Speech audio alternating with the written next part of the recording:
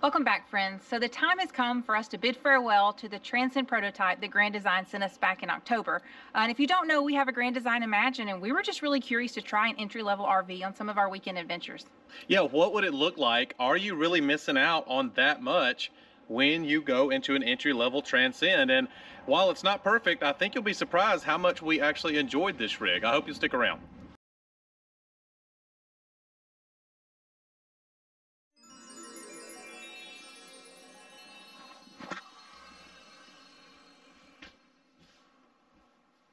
Corey, get up. We got to do this RV mattress by Brooklyn Bedding video.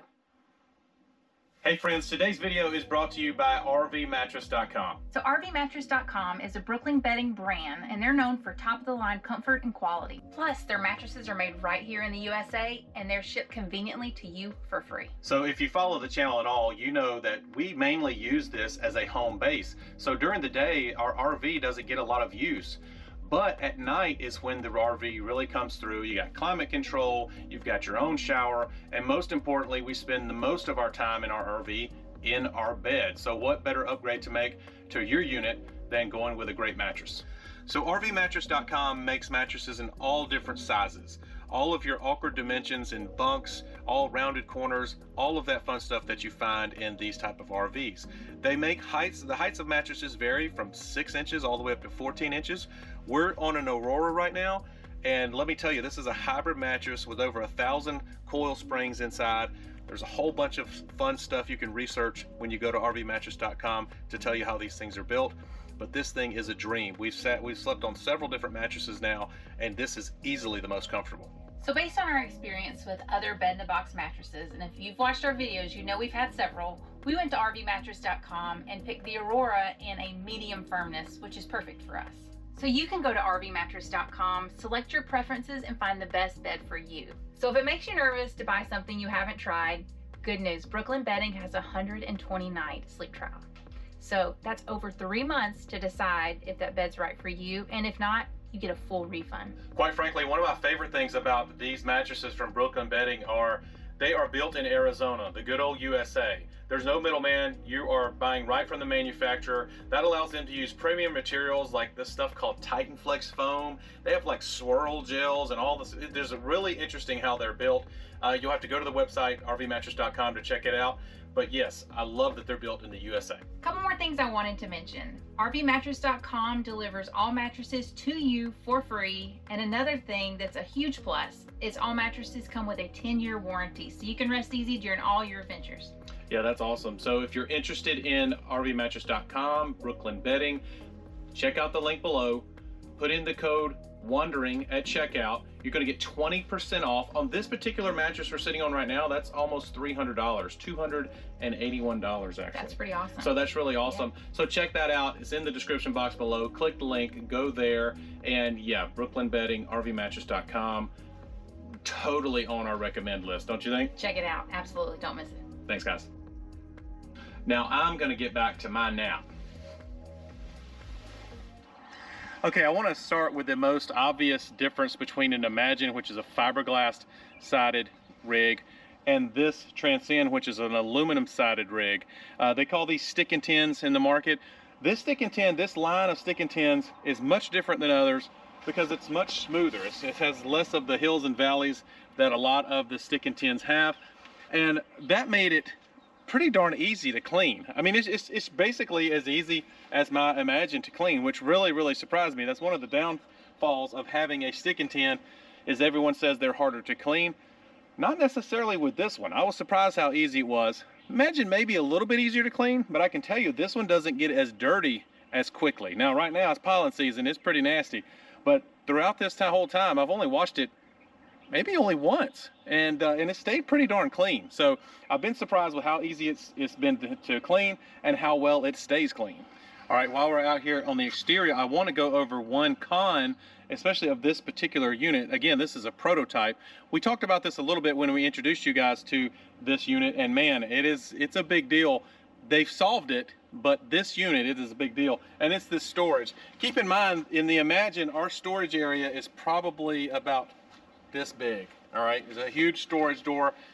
as morbid as it sounds, you could fit a coffin in there, right? It's huge, okay? This one, in comparison, is tiny, all right? And that's been an issue for us. Grand Design has fixed this issue a little bit by adding storage in the rear bedroom slide. We'll talk about a bedroom slide in a minute. We're big fans. But yeah, this prototype does not have that. They missed it on this one. That's why they build prototypes. So that's been a con on the exterior of this unit. All right, a couple other things I really like about this Transcend is aluminum steps. A lot of entry-level rigs will have steel steps that are black. These are aluminum. They're lighter weight, but more importantly, they're aluminum colored, which shows up fairly well in the evening. You'll be surprised how well you can see those. Also, at first, this is something that's funny because this is why it's important that we spent a significant amount of time with this unit. These basic black wheels. Now, when they first show up, I think they look good with the rig, but I'm like, yeah, it's kind of basic. I don't know. But I've actually learned, learned that these clean up easy. They're built in the USA, and they're just simple. They're not much to deal with. The other wheels that we have, they look good, but they're a huge pain to clean. These not so much, and they're made in the USA. Okay, pros and cons we've noticed as we walk down the unit. You got a cable output here. We don't even have that on our Imagine, so that's nice. That's an upgrade for sure. Outlets, freshwater feel. Your water heater and your furnace are on this side. Some folks have mentioned they don't like that their furnace is on this side because it blows hot air. Did we find it a problem, Brooke? I don't think it was a problem at all. It's really nice. You've also got your spray port here. Now, I would like to see the spray port on one end or the other. I think that's kind of a con there. That's something I would change if I was Grand Design. And then one last thing about the exterior, at least on this side, is the jacks. That would be one of the first things I would upgrade is the jacks. Just like most manufacturers' jacks, these aren't the best in the world. I would upgrade those to what we have on our Imagine, those 7,500 pound jacks. Those are legit. Okay, just like our Imagine, you got a power tongue jack, not missing anything there. You've got 20-pound bottles here. I actually like 20-pound bottles. I know that 30-pounders last longer, obviously, but in a pinch, you can find 20-pound bottles. If you ran out and you didn't have any ways to fill up, you could go get some from the gas station. It's always better to fill up, yes, I know. But yeah, that's nice. We have that on our Imagine also. All right, guys, something that we do not have on our Imagine that comes standard in all of these Transcends. I don't know if you can see it up there. 165-watt solar panel. Solar has been great on this rig. I haven't had to worry about the battery as much. It's got a 12-volt fridge that solar panel will run for a little while, and that's been a nice luxury that we do not have on the Imagine. Now, just to be clear about that, we have a 2018 Imagine. The 2022s do have solar, but it's interesting that these entry-level rigs now have solar. All right, we're here at the docking station, and everything here in this docking station looks exactly like my Imagine. So yeah, you're not missing anything here. Here's your solar charge controller up here. Obviously, we don't have that, as I just mentioned. But yeah, you're not missing anything. Everything's still convenient in one spot, and I really like that about this rig. Okay, you may be asking, why are we under the slides? And I want to show you the slide mechanisms they're using in the Transcend line, and those are rack and pinion through frame slides. That's a big deal. They're a little heavier than the other slide mechanisms some folks use, but a lot of entry-level units will use cable type slides. Those cables stretch, they get off track, etc., etc. I love that they use these rack and pinion slides. They're heavy duty, and they're gonna have less issues out of these than anything else out there. Got to throw in a con right here, 2 dump valves. I'm not a big fan of that. So you've got a hookup up here near the galley, and you've got one back here for the bathroom and the shower. So yeah, I wish it only had one exit, but it has 2. All right, so Corey took you through the pros and cons of the outside, so I'm going to take you through the pros and cons of the inside. We'll start with the bunks. So of course, like all families, kids debate who gets which bunk. So what we did is we flipped a coin, and Beckett ended up getting the top bunk, but Townley actually ended up really liking the bottom bunk because there's a little nook back here that she kind of made her own little private space. She has a little pad back there, a little mattress for her bed, and really loved like getting away, having that space. But she can hop up, and she has the couch. They can chill on the couch together. It's a huge bunk too. It's not a really skinny bunk. I mean, it's really wide, so plenty of room for Beckett up there. And it's also a 4-inch pad and not a 2-inch pad, so they didn't skimp on that. They've been very comfortable in the bunks.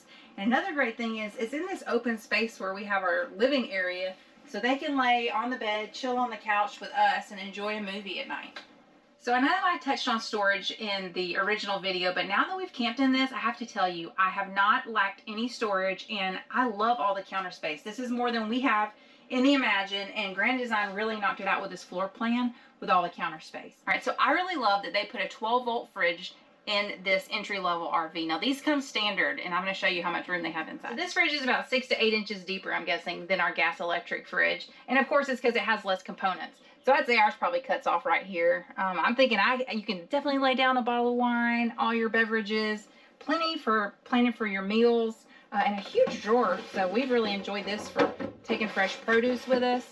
And plenty of room. You don't necessarily have to get your half-gallon milk. You can get a full gallon for the weekend if you wanted to. Completing the circle in the living area, we've all been able to sit on this 3-seater couch. Plenty of room, you can see. So I can be here, Corey here, and both kids luckily still fit beside us. We do think the interior is pretty good, but I have to point out a con, and that's the ceilings. They're just lower than we're used to. They're flat. We're used to the curved, a little more open, airy feeling ceiling. So the ceilings are a con for me. So we get comments sometimes that people don't love the walk-through bathroom. This is our first time camping with the walk-through bathroom in our rig, and we loved it. It's the width of the rig, and 2 of us can pass through here, no problem. It's super open. We love having the space.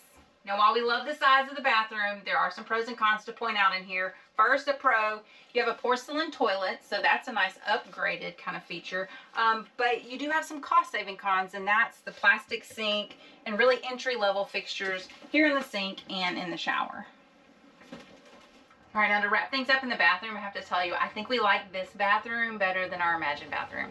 Now, what we realized we loved right off the bat was the layout of this bedroom. It has a bedroom slide, and we are huge fans of a slide now. No Imagine floor plan has a slide, and we certainly love it. Now, I have to tell you, we did miss having a little bedside table, a little ledge to put our cell phones to charge at night, so we ended up putting them in that cubby there in the middle. There's a little plug underneath. It has USB ports, so we were able to charge them there, but we missed them having right by the side of the bed. And we had plenty of storage. We did not lack any storage in the bedroom. We loved having counter space, the cabinets, the drawers. It was enough for all of us, so we never needed the area up front designated for the kids' things. They ended up putting toys in there, and we stored all the clothes in here. So don't tell anyone over at Imagine, but we like this bedroom better than ours. Okay, guys, to end this video, we're just going to have, we haven't really spoke much. We've spoke a little bit about this, but we haven't spoke much about it. We're just going to have an off-the-cuff conversation. All right. And my first question for you, as a certified glamper, she's certified in glamping. Do you feel like, and the reason I'm asking this is I know my answer. Yeah. Do you feel like you went without, coming from an Imagine, which is a more luxurious travel trailer, do you feel like you went without being in a Transcend? No, I mean, I didn't feel like I lacked for anything, missed anything, and I don't feel like anything was really inconvenience. You know, like the change was not an inconvenience. Right, and we're weekend campers. I mean, let me be clear about that. That's the one thing. I think that if you take anything from this video, as weekend campers, you're going to go without nothing in a Transcend. No, not at all. 100% sure about that. Now, I'll be straight with you. I still think we're Imagine people. Certainly. Yeah, I still think so. Why? I like fiberglass siding. I like aluminum framing. I like the big storage here up front. I like slam latches, little tiny nuances all across the rig, but it adds up. I mean, they're a lot more money too. But if you're looking for a great weekend unit, I mean, you can't go wrong. It's really hard to talk down these things. They did a really good job with them, and they continue to do so. So this one is a 251 BH. We'll link the Transcend site down below. You can go and search for floor plans. We'll also link the Imagine site. And while we're getting rid of this one, we may or may not have a little surprise up our sleeve. We can't bring that to you quite yet. We've got our fingers crossed. It's pretty much a done deal, but you'll have to stick around, and if you want to see that, make sure to subscribe. So I hope you guys enjoyed today. Did you have fun? I did. We've had a lot of fun with this Transcend. Yeah, it's kind of bittersweet. Yeah, it really is. I mean, yeah, I'll just leave it at that. That's a good way to put it. See you guys.